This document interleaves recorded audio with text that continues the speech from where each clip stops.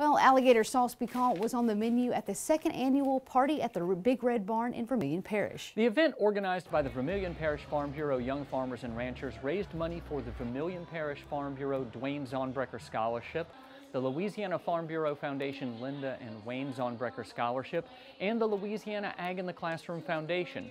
Organizers say those are high priorities for the Vermilion Parish Young Farmers and Ranchers. Half of the proceeds are going to go to our Dwayne Zaunbrecher Scholarship because it is our parish scholarship, and we're trying to fund it as a 4-year scholarship instead of just a 1-year scholarship, which is how it's set up now. It's so important for students to start learning about agriculture at a young age because everything we do revolves around agriculture, and it's just so important that these students learn this.